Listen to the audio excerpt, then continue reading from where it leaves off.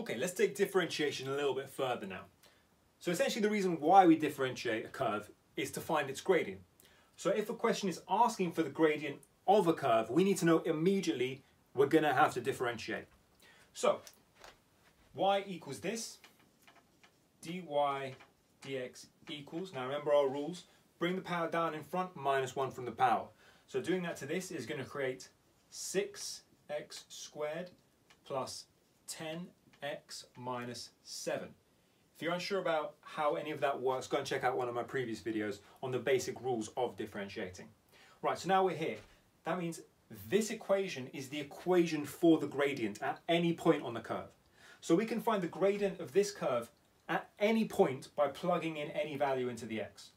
So in the question, we want to know what the gradient is when x equals 2.